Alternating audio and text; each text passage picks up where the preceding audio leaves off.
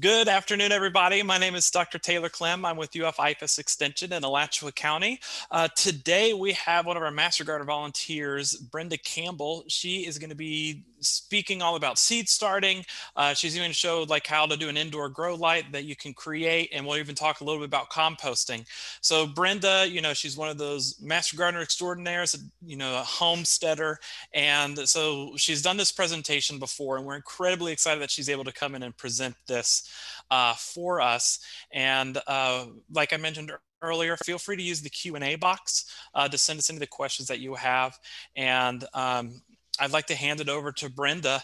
And Brenda, feel free to take over. And again, thank you for joining us, and thanks everybody for signing in.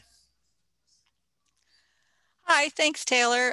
Like you said, my name is Brenda Campbell. I'm an Alachua County Master Gardener, and today we're going to talk about starting seeds indoors, and then we're going to build a grow light that you can easily do at home yourself, and then we're going to talk a little bit about composting.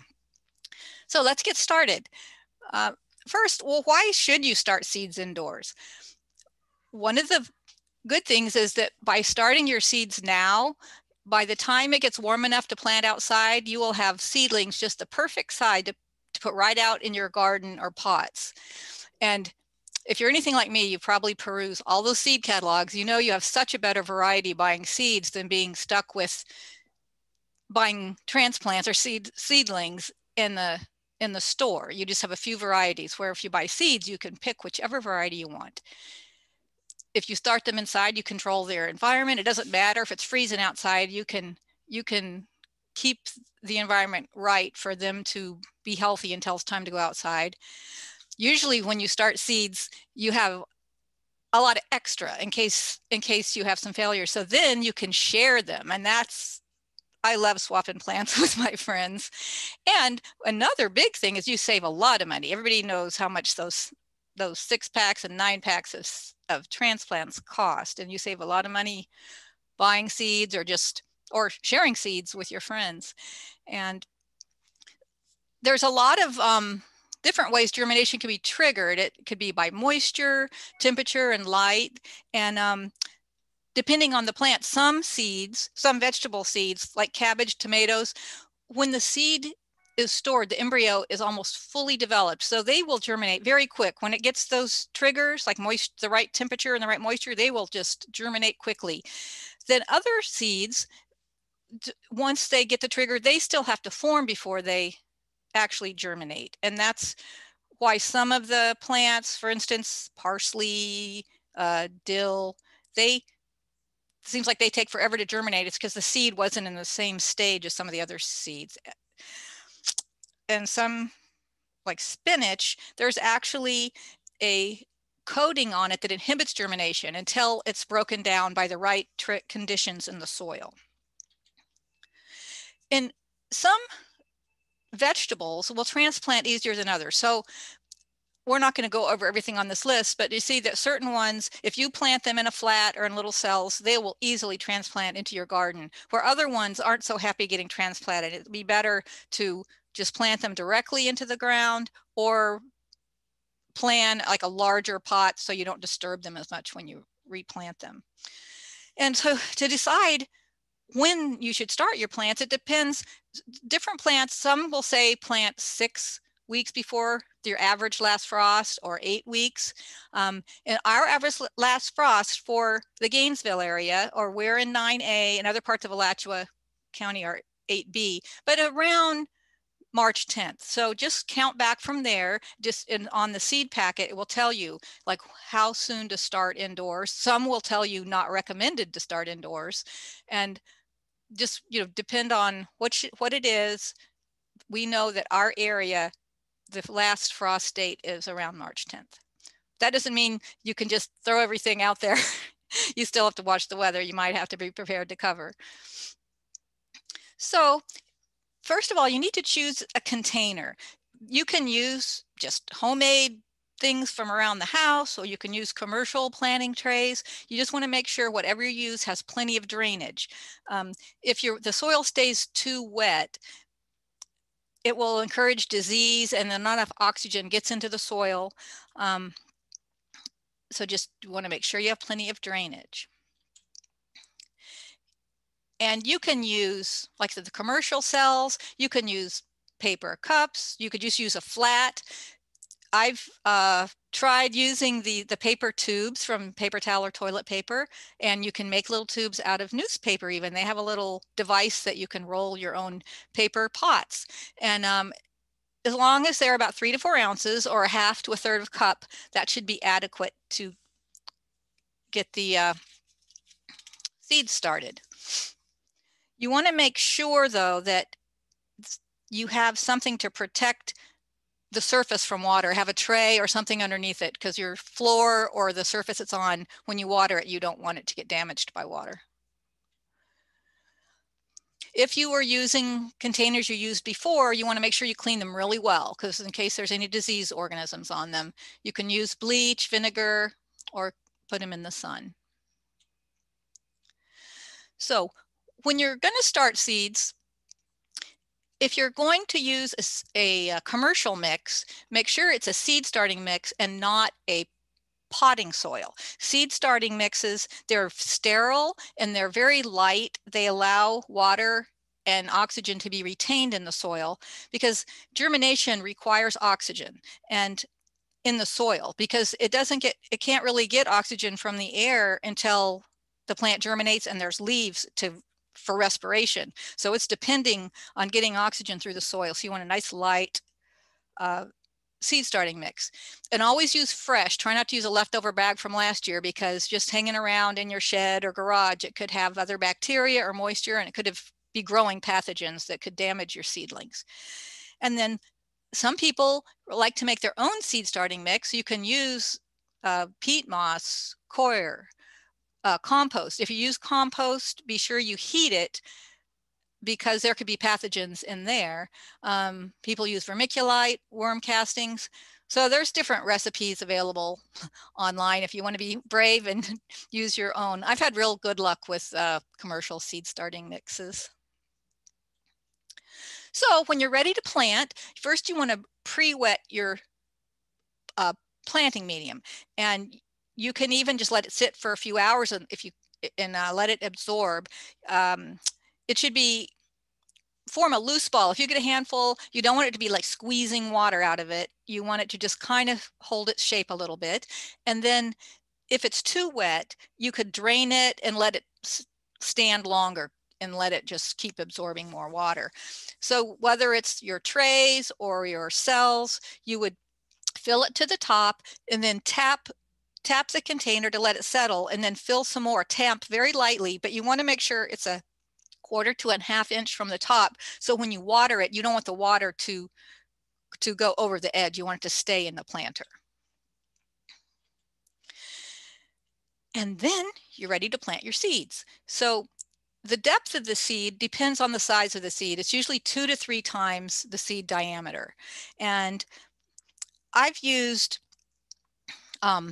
like a chopstick or a pencil to like poke little seeds in the soil. And that works really well, because they kind of stick to your fingers.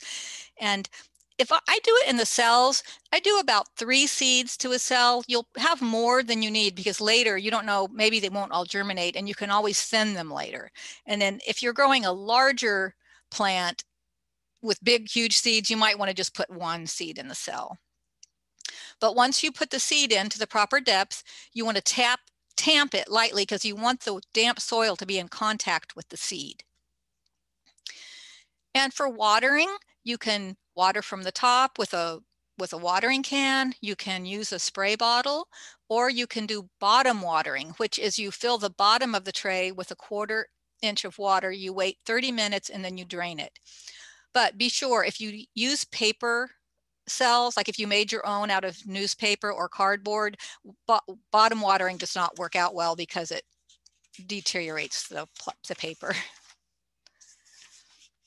So once the seeds are planted, you want to cover it. You can use the commercial deli lid that comes with the tray. You can use saran wrap. I've used both with equal success.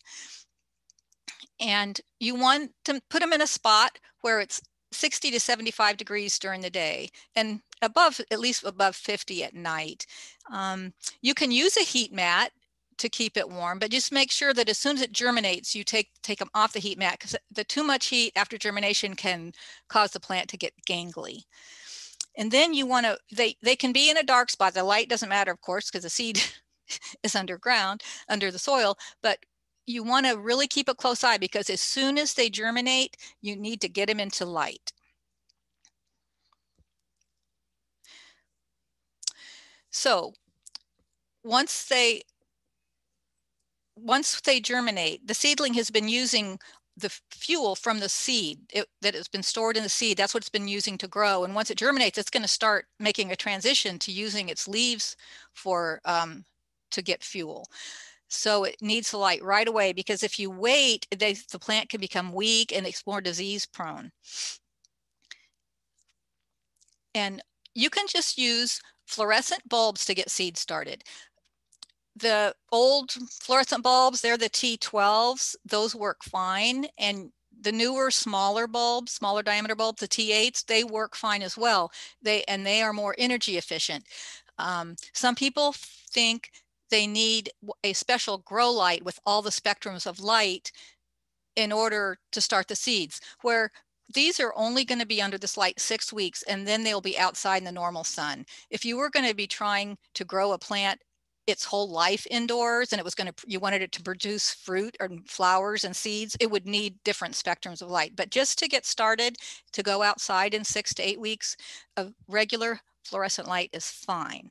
And in fact, the fluorescent light gives off a little bit of heat that helps.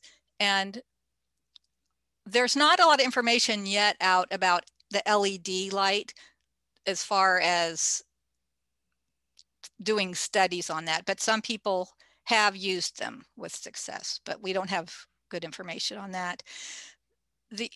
You want to rotate your seed trays. The center of the tube seems to be stronger, so you might need to rearrange your trays every once in a while. And if you turn a fan on in the room, or just set the fan, it will help air circulation. So sometimes it can get fungal damping off diseases. So circulation helps. Keep an eye, don't let it dry out. These plants are so tiny and vulnerable. If they dry out, they could die very quickly. And there's these few examples on the slide, just homemade ones that store easily. Just made from the one that is the triangular one would fold flat when it's not used, and then you can use regular utility shelf. And the one on the right, my husband built for me, and it has a crank. Instead of lowering the light with the chain, I have cranks to lower and raise the light. Oh, speaking of that, you want the light within 2 inches, really, really close to the plant. And then as it grows, you would just raise the light up or lower the plant. So after the first leaves come up, as we said, that there's a lull between using energy from the seed and then transitioning to getting energy from the light. So once the true leaves start forming, the roots really start forming. You can tell by the diagram. And by the time that happens, when the true leaves appear, the soil is pretty depleted. The starting soil has some nutrients, but by the time the true leaves appear, we're going to need to feed it some. So what you can use is any liquid fertilizer. Use about 1/4 strength, mix it with the water that you water it with, either the spray bottle, watering can, or the bottom watering. Just about every 2 weeks, add that little bit of fertilizer.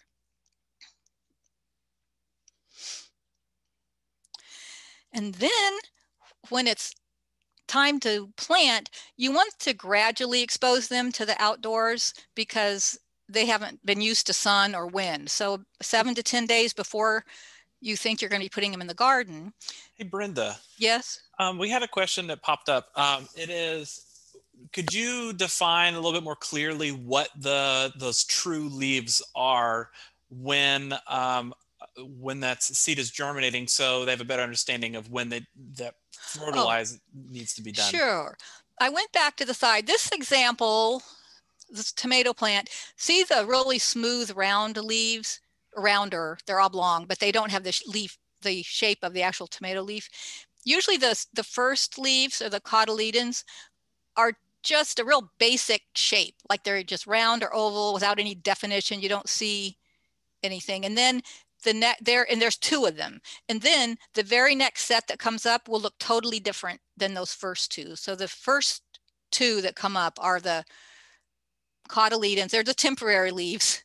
And then the next set are what they call the true leaves that actually have the shape that you would recognize for that plant. Is that okay? Okay. So once you know that in a week or so you'll probably be planting outside, you can just bring your trays out. You don't want to just stick them in full sun. I put mine on the edge of my porch where I know they're going to get just a short bit of sun, and they're a little bit sheltered in case it's windy. And I'll leave them out there for an hour or so, and then take them back in. And then each day I'll increase it. And you keep a close eye, because when it's windier, they might dry out a little faster. So they might be to be watered a little more than they did in the house. If you grow it in flats instead of cells, about 3 days before you're going to plant outside, you do what you call block out, where you just cut around it. So any of the little roots that are reaching out, you can sever them, so they'll have a few days to heal up and be ready to be moved. So they won't be quite as traumatized in their move. Don't feed during the last week, water a little bit less, but then an hour before you're going to put it outside, water it really well, because the roots that get disturbed during the move won't be able to, they'll be a little traumatized. They won't be able to take up water as easily. So if you water them first, they'll recover before they need water again, hopefully. And the hardest thing is to transplant them late in the day. I'm so excited to get my plants in the ground that I want to get up that morning and get them all in the ground. But it's better to wait till after the heat of the day is gone, unless it's a very cloudy day. You could do it earlier, but if you can do it after the heat of the day is gone, that way it gives them the whole evening and night and morning to be getting situated in their soil before they're exposed to the heat of the day. So that's always hard for me to wait. And so when you're transplanting them outside, try to never handle the stem of the plant. It's so tender that if it gets crushed, all the circulation that's going from the root, between the roots and leaves, will be destroyed and the plant will die. So if you could just hold it by the leaves and pry up, the soil very carefully, then you should have pretty good luck moving them. And the other thing to think about, I'm sure a lot of you have experienced this with, you get your nice healthy seedlings out there, and then a couple days later you look out and it looks like somebody took scissors to them and the plant's laying on its side, and these cutworms get them. So you can put a cutworm guard around the stem of each plant. I use the paper towel or toilet paper rolls. I have friends start saving them for me in February, so I'll have a whole bunch by March. And or you can use a piece of newspaper. As you can see, you can use cups, and those work very well to keep the cutworms off the stems of your plants. I don't have a picture, but I've heard you can also, if you put a nail right next to the stem, it will keep that caterpillar from wrapping itself around and chewing through. So that's about all we had on actually getting the seeds started and getting them in the ground. We have a lot of good sources in our area for seeds. A lot of the local feed stores have bulk seed, and they are knowledgeable about what varieties do well in our area. And then we have community gardening clubs. We have like Grow Gainesville or High Spring Seed Savers, which hopefully in the next year will be getting back in swing. And as you can see, there's other organizations online that have a really good selection of seeds that support even diversity and heirloom seeds. So we have some good resources for our seeds. So the next thing we're going to do is I'm going to show you how you can build a grow light for your plants inside. And we have a cost list. It's just a slightly old, from 2019. And you just need one 10-foot piece of PVC. These are 3/4 inch PVC. 2 T's, 4 elbows, and a shop lamp. Like I said, it can be just a regular fluorescent, the cheapest shop fixture you can find. and then 2 bulbs. And then if you want a timer, so you can leave the light on for the 14 to 18 hours. So really for around $40, you can have a grow light, and you might even have a lot of the stuff laying around and you wouldn't even need to buy it. I know the repurposed store has pieces of PVC and some of the adapters. So we'll be doing that next. I think the next slide is just some references. The Vegetable Gardening of Florida book is a great book by James Stevens, and we'll be using the grow light pattern from this next IFAS fact sheet. That's seed starting under lights, and it has all the parts and has step-by-step how to do it. Another really good guy, I've used it for over 20 years. I used it in South Florida and here. The Florida Vegetable Gardening Guide, this IFAS publication, it has when to do what in different regions of Florida. It tells you what varieties do best in our area. I just live by it. I have it in a plastic sleeve that's all grubby and dirty because I use it every time I plant. So I really like that reference. So I guess the next thing we're going to do is demonstrate this grow light. Yeah, Brenda, before we do that, someone on YouTube asked about the fertilizer. Do you have a preferred fertilizer that you use for the young seedlings, or once they've germinated? Do you use like, I've used like fish emulsion, but we've also used like low grade fertilizers, but I didn't know if there's any that you preferred, or like what type of grade that you prefer using for your garden, Well, your starts. fish emulsion's good, but I've also used the blue stuff, just at a quarter strength. I think at this point, with once I'm out in the garden, I try to concentrate more on maybe some more organic type stuff. But with the seed starting, I kind of stick to, I haven't done a lot of experimenting, but the blue stuff or just some, I haven't used a specific brand, but it's just one of those soluble mixtures, but at quarter strength. Yeah, because I know sometimes with like seedlings, if you use sometimes I know sometimes people will use a higher grade, like a 20, 10, 15 or something. So like it's much easier to burn the Yes. small young plants of those higher Yes. grade. So that's why I like using fish emulsion, because it's a very low grade organic fertilizer, and it takes a lot to really screw up. That sounds like a great plan. So let's go ahead and we'll get the computer set up so you can do the Grow light. grow light. Yeah, I can't think. Here we go. All right, everyone. We'll take just like a quick minute break while we get this set up for everybody.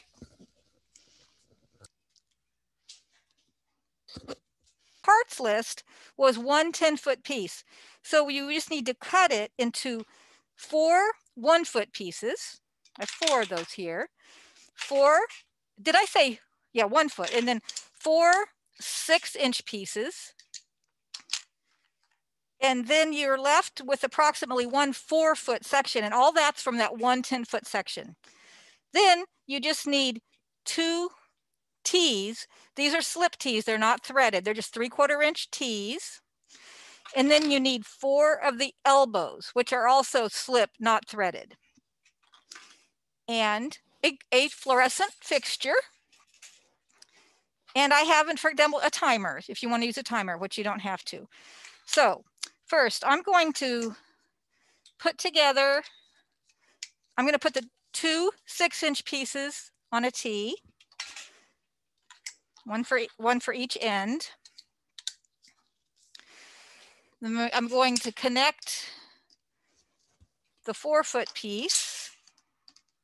Whoop, maybe.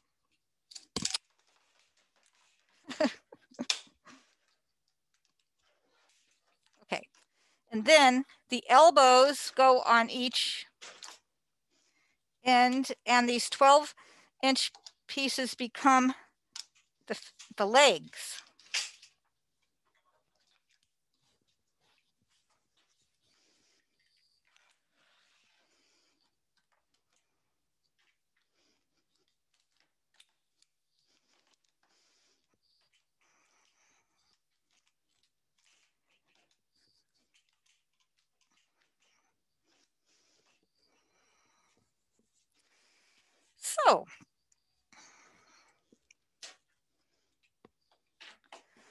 So we have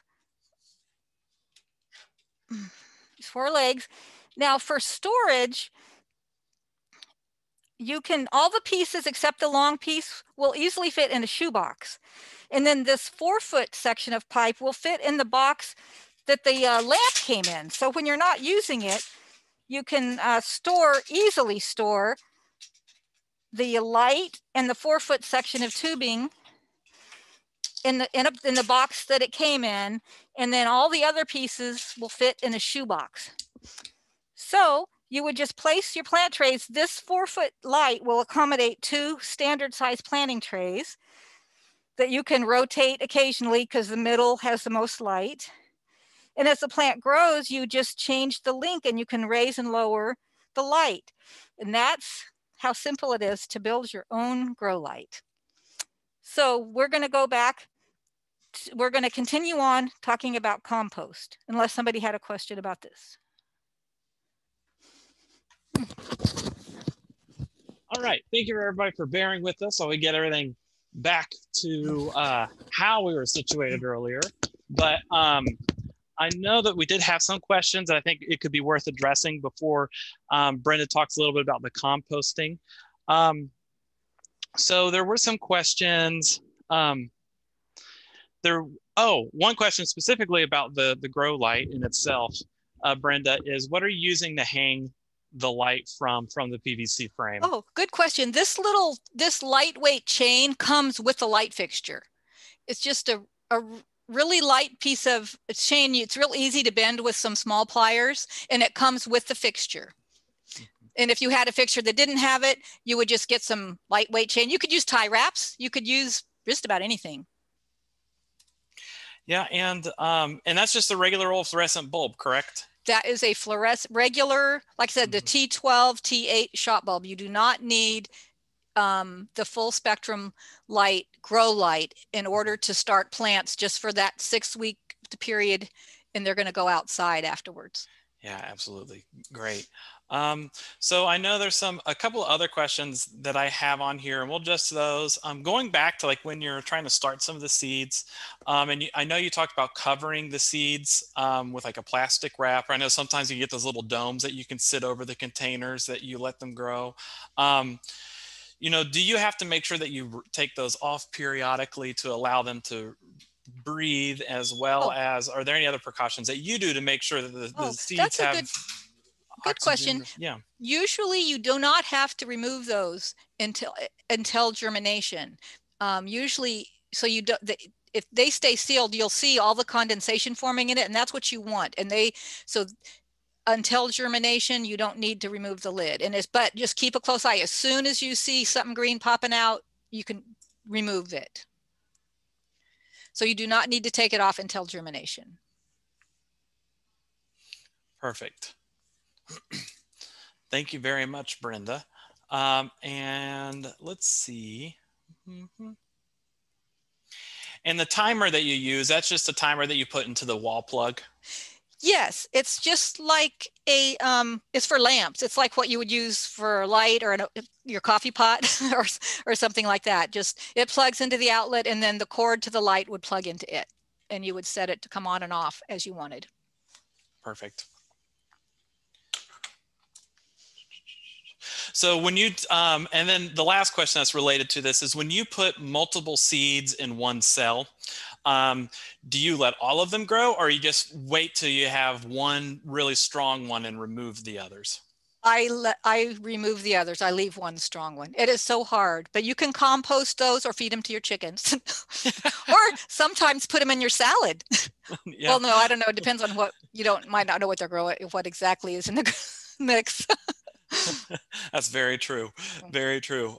All right, excellent. Well, thank you very much. I think we can move forward with the next part, and I know I end up having some more questions come through in a bit. So Thank you very much, Brenda. Yeah. All righty. So now we'll go on to some composting tips. This is, just kind of a quick review here. But first, just to define composting, it's the controlled decomposition of organic matter by microorganisms. And why do we want to compost? The benefits of composting, it's sustainable on your property. It's environmentally sound, where you can make garbage turn into something useful. It also reduces the amount of waste that has to be driven away. It makes it's an excellent product. I mean, it's really, really good soil amendment, and it's free. You can use it to make your own potting soil if you want to mix it with other components. Some people use compost and they brew it with water to make tea to water their plants. And it's pretty easy, and it can be fun depending on what you think is fun. Some more benefits: it will actually improve the structure of sandy soil or clay soil. It helps retain water and nutrients, so the plant, it can use them, and it'll keep them so they can continue to use that water and nutrients later. Like with our sandy soil, and I know some areas around here clay, the water will go through that sandy soil and just be gone. It helps buffer pH. It'll neutralize the soil, so whatever pH your soil is that is not supposed to be, if you put compost, it will buffer into a more neutral, so that nutrient uptake is enhanced. It increases life in your soil. That will be a healthier soil. You're going to have more earthworms, fungi, and beneficial bacteria. It can help decrease diseases and nematodes, and it also helps convert nitrogen that's in the soil into a form that plants can use. So if you're to compost at home, there's a few things that you need to consider. You need to pick a location, you need to choose a container, and then you need to assemble your compost pile, you need to maintain it, and then you need to harvest it and use it. So for selecting a location, you want to pick a level area, because you're going to be making a pile or putting a container on it, and you want it to be well drained and near a water source, because as we'll talk about in a few minutes, we do need moisture for our compost. And you want it a couple of feet from any structure. It's going to be, damp and decomposing stuff you don't really want up next to your house or a fence or some other structure. And have it pretty close to where, from the source. If you had to hike, a half mile just to put your kitchen scraps in the compost, you probably aren't likely to continue composting for long. And then once you have a location picked out, you want to pick a container. And well, the first thing is, you don't really need a container. You can just use a pile. Even though we're going to talk about a lot of methods, if you pile up organic material, it's going to turn into compost one way or the other. But if you manage it, it'll get there faster. So if you don't use a container, you can just mount it into a pile. And a lot of times people will put fresh kitchen scraps maybe underneath and put drier stuff on top, just to help deter pests when it's not in a container. There's a lot of different containers you can use. There's really nice commercial containers. You can just use a ring of wire, which you can get a composting wire bin for free at oh shoot, now it left my mind, the Waste Taylor. management. Yeah, waste management. Sorry. Yeah. They will give you a free compost bin. It's a rolled up piece of wire, and then you can expand it to hold compost, like in that picture with the wire. And or you can build your own. There's a lot of different ways. The size needs to be at least 1 cubic yard, because it needs to get hot in the middle. It needs to be that size to get hot enough to finish the compost. And you want to be able to add and remove. When you're deciding on a design, you want to be able to put stuff in and to take stuff out. You want to be able to mix it, and keep in mind, if you're concerned with different creatures accessing it, pets or wildlife. And this is just a few different varieties. A lot of people have made their compost bins out of pallets, which has worked real well. And then some people get very creative, as you can see. And then there's also several commercial varieties. So once you're ready to start assembling your materials, to start off, one good thing to know is that that the microorganisms, they will start decomposing under certain environmental conditions. So they need, in order to really stay active, they need food, they need moisture, they need oxygen, and they need to have a certain temperature. And then under those certain conditions, then decomposition will occur. So there's two groups of materials we usually put in. One are the carbon-rich materials, we'll just call browns. They are an energy source for the microbes. They're usually drier, they degrade slowly, then they're bulky, they help aerate, and if they were just put around, if they're used by themselves, they could actually cause nitrogen deficiency, because this bulky, slowly degrading material actually consumes nitrogen as it breaks down, so it would take nitrogen away from the plant. But we're using it as an ingredient. So those are the browns. Here are some examples: straw, pine needles, wood chips. Well, you can see even dryer lint. I keep meaning to try that and I haven't yet. I need to throw that out there. But these are the carbon sources, or browns. And then the other half of the materials for the compost are what we call greens, which are nitrogen-rich materials, and they're used by the microbes for protein synthesis and reproduction. They have a high moisture content, they break down really fast, they compact easily, they can really squish down. That's why it's good to have those browns with them, because that'll help aerate them. And also the greens are the things that can be smelly. Some sources for the greens: grass clippings, garden waste, vegetable scraps, eggshells, coffee grounds, tea bags, hair, feathers. All of those are high nitrogen that will help with the decomposition. Now, we'll talk a little about ratios, because certain different browns and greens have a different ratio of nitrogen in them. But you don't really need to know any of that. All you need to know is that if you use 1 part brown to 1 part green, you will end up with approximately a 30-to-1 nitrogen ratio, and that'll be good. So just for every time you add browns, try to add greens as well. You know, that's what you'll get a good balance in your pile. And you can use manure in your compost pile. It's again, since it's a high nitrogen and it can really compact easy, you really might want to mix it with straw. And also just keep in mind where the manure came from, because some feeds, some hay products have herbicides on them that can even survive passing through the animal, and then you could actually be putting herbicide in your compost, and obviously your plants won't grow very well like that. So kind of be aware of, if you are using manure, the feed source. There are commercial wastes you can use in your compost if you have access to it. I've never really used, I guess depending on where you live, if there's industrial things like rice hulls, hops, fruit waste. Some sawdust. Sawdust can really pack down, so if you use sawdust, really you need to put a lot of bulky things with it. Feathers, wood ash. I have used ash just from burning from firewood, tree trimmings, and waste from the grocery store, and all those. Now, things to avoid. Animal products are going to create odors and attract pests. So usually not meat or dairy, oil, greasy food. Any plants that are treated with pesticides, no pressure treated wood, and really hard materials like nut shells, oyster shells, or really big sticks, because they just don't break down.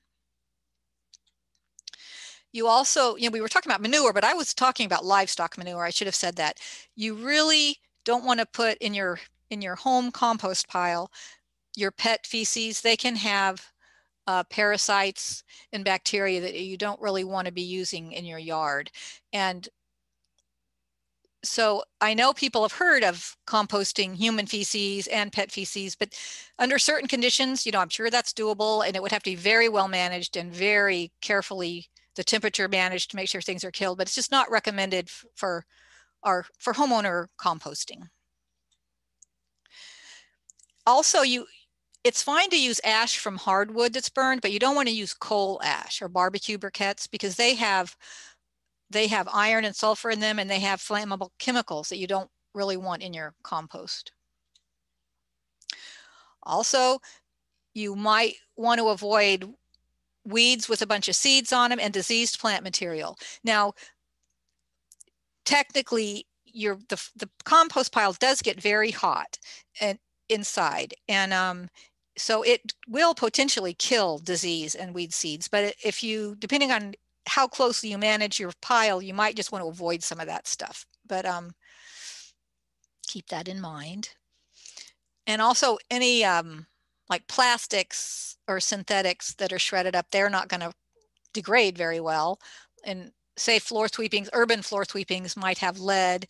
And if you had like a huge amount, if you got like surplus from somewhere of food with a lot of preservatives in it, it might not be a good idea to have in your compost. So now we talked about what goes in it. Now we're going to talk about actually assembling it. If you start your pile with some twigs or branches, then that lets air circulate. And then if you just layer, if you have a, if you have a pile or bucket of your browns and your greens, you can just alternate the layers, like 3 to 4 inches. Then in water each layer, just moisten it, don't need to soak it. And then top it with a brown or bulky layer. Like we said before, it kind of keeps pests away.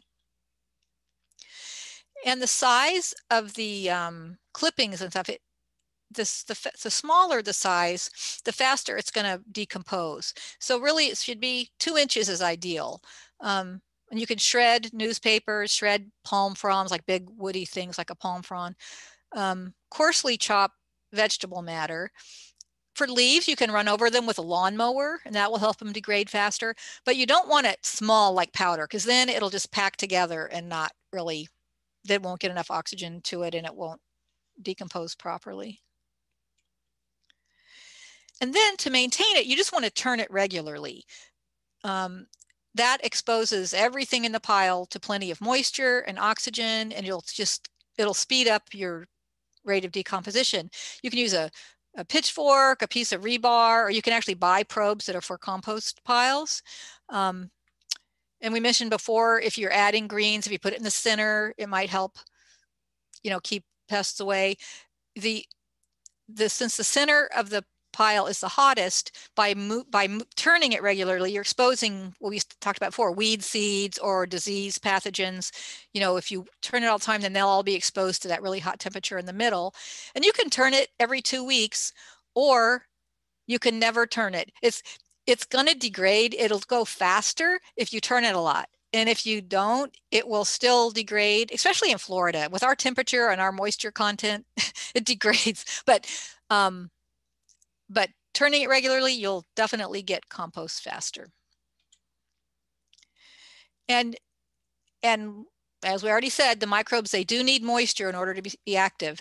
And so you can tell if it's wet enough. You can squeeze a handful of it. It should be moist but not soggy.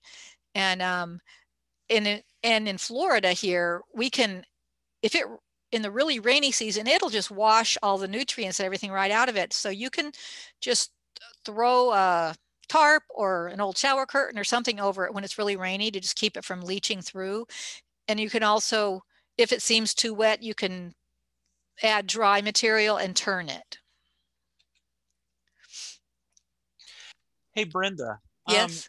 I know that it can really vary, of course, but how often do you end up turning your compost pile? Oh, I don't manage mine really closely, but it still works. I would say not even once a month. Yeah. Yeah, because I know it depends really, I guess, how quickly it's decomposing. Because if you have a really active pile, you would probably have to turn it a little bit more frequently. Because sometimes when you turn your compost, it's allowed bring more oxygen back into the compost to get that decomposition process to get going. So but obviously you just want to turn it every single day. So it's kind of like a good help maintain temperature and get oxygen in. So I don't know if there's a good answer for that. Well, I think about 2 weeks is recommended. Mm-hmm. But I did, when we lived before we moved up here and had more room, I had one of those barrel composters that you turn. You know, we just had a regular yard and we put yard clippings and kitchen scrap. And I actually put the kitchen scraps in an old, I had an old blender that was just for my compost stuff. And Yeah. so I put in small clippings and I turned it almost every day.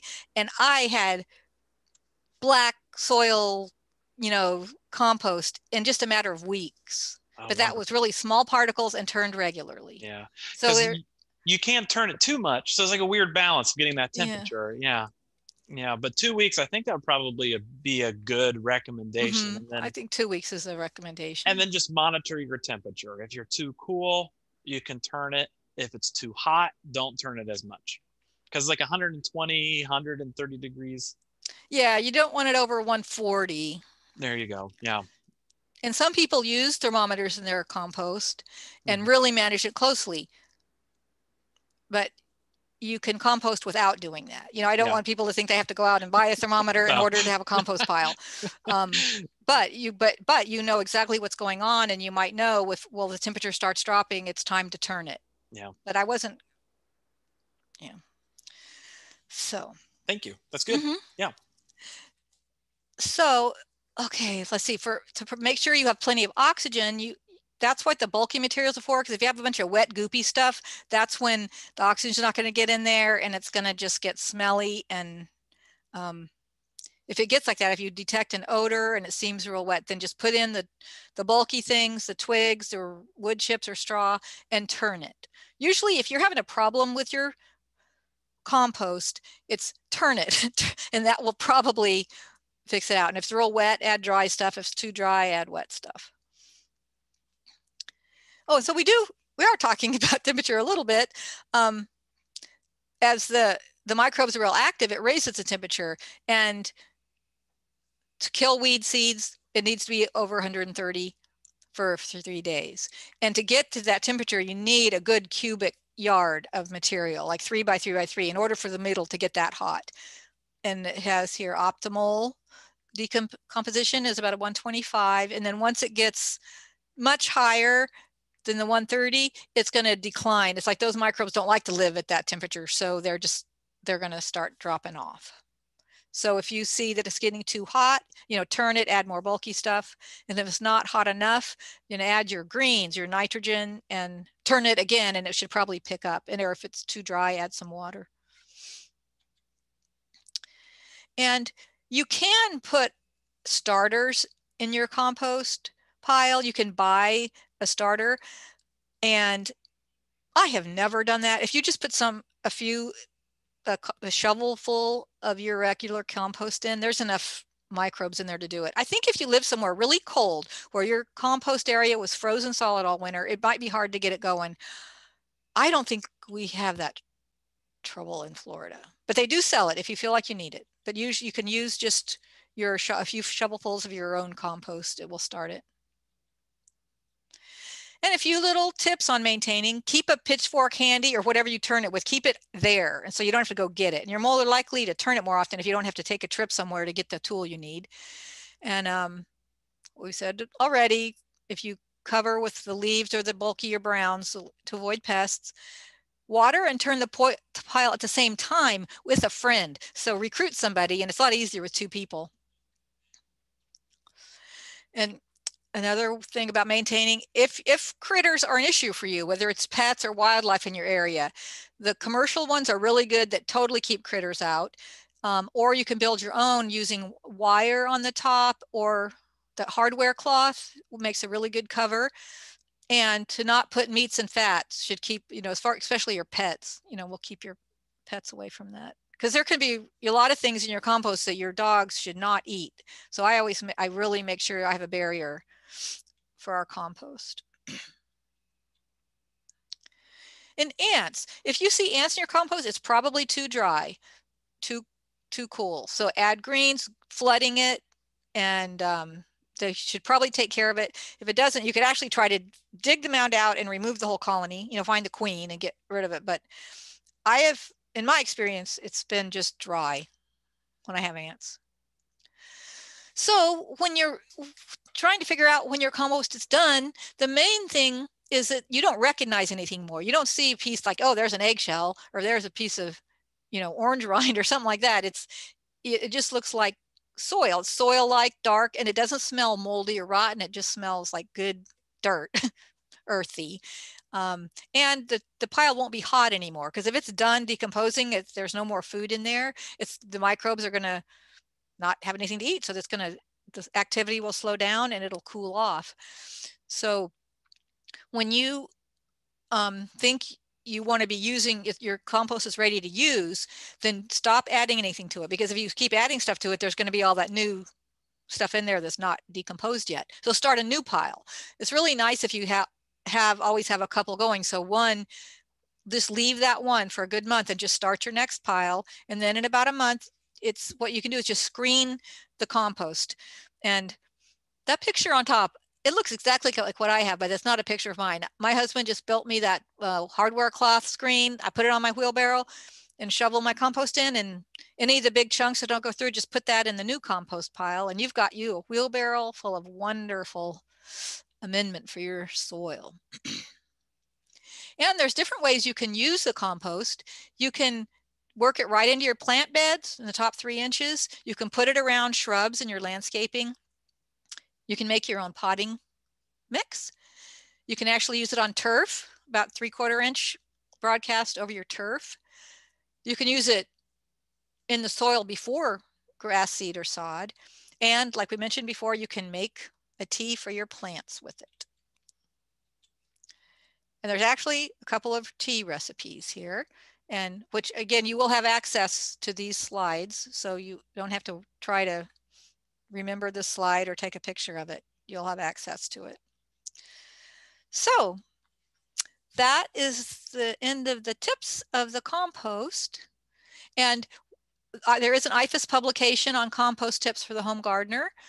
And there's all other websites, as you see, for composting. And as always, you can contact the Master Gardener hotline. There's the Facebook page for Master Gardeners, and we should be able to answer your questions. And if we don't know the answer, we'll find somebody who does. And you'll be getting an evaluation form emailed to you. Please fill that out. And thank you for listening to our presentation today. All right. Well, Brenda, thank you so much. I really appreciate that. And, we'll get all this material and everything sent out to everybody through email, but I know we still have some time left that we would love to be able to help answer any questions that anyone may have.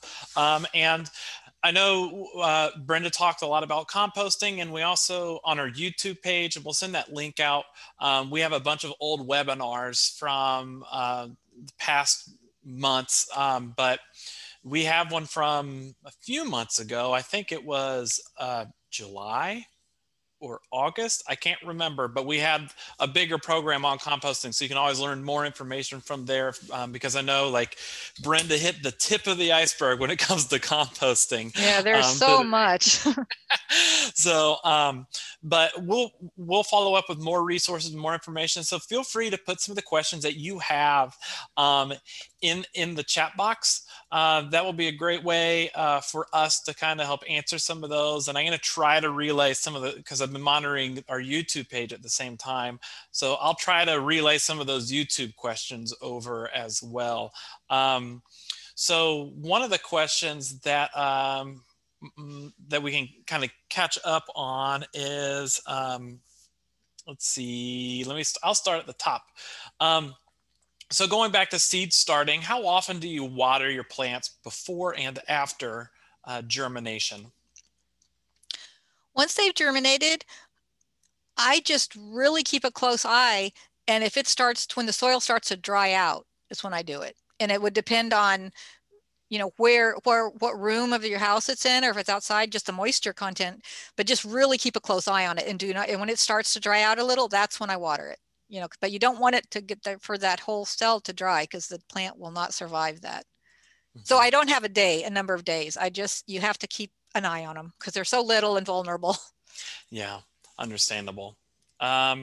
So let's see. Oh, there was one question about, and maybe like Colin or Ruth or any of the Master Gardeners can kind of tune in or chime in if you have any responses to this. But what about dampening off any of the seedlings? Well, if you use, one thing that really helps is to make sure you use sterile soil. Use Mm-hmm. that sterile seed starting mix. Don't use potting soil, because potting soil isn't necessarily sterilized. Mm-hmm. And because I've had that happen when I just was starting to learn to start seeds, that I had that happen, and turning the fan on in the room. Mm-hmm. Mm-hmm. So, Um, and that's pretty much that the dampening off is a disease oh yeah, the essentially. stem will Yeah. will just get soggy, like moldy. It'll get like a mold because it's a fungus, Mm-hmm. or and it just die. It just shrivels up and the plant falls over. Yeah. Perfect. That's great because that's a common thing. And like, there was a question that we had on YouTube earlier where someone was asking about reusing the soil. Usually, I recommend replacing it for things just like this. There can be funguses or other bacteria or pathogens that can end up in the soil, and you don't want to unintentionally spread that to the next years or that next group of seeds that you are planting. I use leftover, the seed, since the seed mix is specific from the different from the potting soil. I'll use that other places in my yard where I just want some soil, where it's not, if it's like even out in the grass, like if there's a sandy spot, just because it's not going to damage the grass. The grass is mature and established, and the pathogens. And I wouldn't start new plants in used Yeah. soil. Mhm. An old mature plant, I don't know, it'd be better. It's not worth taking a chance, huh? Correct. Yeah. Let's see. So how would do you do any cold protection? Because I know you're doing these indoors, but have you ever done any outdoors, say like a garage or anything like that when you're doing any seed starting? Do you worry yourself with cold protection, or do you just typical just throw a sheet kind of over it, give it a little protection? Well, if the temperature is less than 50 in your garage, it's going to be hard to get the seeds to start. They Mhm. need those, like a daytime temperature in the 60s or 70s, and the nights above 50s. So it's probably better to do it well, depending on where you live, it you might not have a really good success outside, unless maybe with a heat mat. If you use one of those heat mats that goes under the tray, then you might be okay. Yeah. So we get the cooler temperatures. It might not do anything to the seeds in themselves, but they're not going to germinate at those cooler temperatures because you need to have that ideal temperature. Correct. Yeah. It's one of the triggers, Hmm. for certain seeds. Yes. Hmm. Um, so I know we started thinking about starting some of the seeds now. What type of seeds are you starting now? Are you starting seeds now that you're thinking for your spring garden? Absolutely. That's what I'll probably in another week. Um, well, so tomatoes are good. If you're not going to plant like up pot tomatoes like 3 times into bigger pot and bigger pot, they they do well to be transplanted after 6 weeks. So if I'm planning in the middle of March to I want tomato seedlings in my garden, on February 1st, I'm going to be planting my tomato seeds and putting them under, in my flats, because they'll be 6 weeks old when our last frost is expected. And I will have 6-week-old seedlings to put outside. You could start sooner, but at 6 weeks for tomatoes, example, they don't, they like to be potted up again after 6 weeks. So some people, might start now and in 6 weeks, put them in a bigger pot, and then, that would be all have to be protected inside before they put them outside. But I aim to have it ready to put outside in the middle of March. So look at your seed packet. Tomatoes, 6 weeks. Peppers for me, take a little longer. So I usually start to put peppers like 8 weeks. So I'm going to be in the next week or so planting pepper seeds in my cells to get ready to put under my lights. And then around the 1st of February, I'll be doing tomatoes. And then I start flowers, and um, I start some herbs too, just to get a head start, certain things. But tomatoes and peppers are the main thing that I want to get in there as soon as I can to beat the heat. So they'll be mature before it gets too hot. Yeah. And uh, I know I'm kind of jumping all around a bit because the questions are coming in from all over. But would some of the questions I saw on here as well as on YouTube is we had some questions that relate to like, do you have much experience, I guess, Brenda, doing the composting? Like it's that lasagna composting, or where you're doing this, you're just layering it up. It's like the permaculture process for composting. I haven't done that, but I definitely know people who have done that using the method that you read, the lasagna, with really good results. Yeah, and essentially it's just like you're putting down like a newspaper, cardboard to smother the weeds, and then you're just alternating layers of your greens and your browns. And then leaving it and just leaving it for a period of time, right? Yeah, yeah, and you're not really turning, and you end up planting directly into that. Right, but so, but it with enough time, and especially in Florida, I feel like that would. I know people who have done that in Florida, in our part of the state. Oh, me too. Yeah, and that's called no dig gardening or lasagna gardening. I like that term. It's just fun. Yeah. Let's see. Oh, this is a great question, because this is something that we always have to deal with is, do you reuse any of your, like your plastic flats or anything like that? Yeah. I use them. over. I leave them. I hose them out real good, and I leave them out in the sun. Yeah, and I know you can also just like get just basic disinfectant, and you can always just spray them down. Yeah, 10% will kill pathogens. And that's a good way to reuse them, because a lot of those like black trays and containers that we see a lot with gardens, that is not recyclable. So it's better to try to reuse them or repurpose them, just because of that reason. So if you can sterilize them and reuse them, absolutely. Yeah, I've reused those for years. I don't ever get rid of them until they crack and break, and I have to get rid of them. Yeah, when you pick it up and just falls apart. Yes. Do you have any recommendations for keeping bugs away from the compost pile? I haven't. Does anyone else out there I've never had a lot of trouble. I've had ants before, which I dressed. It was too dry.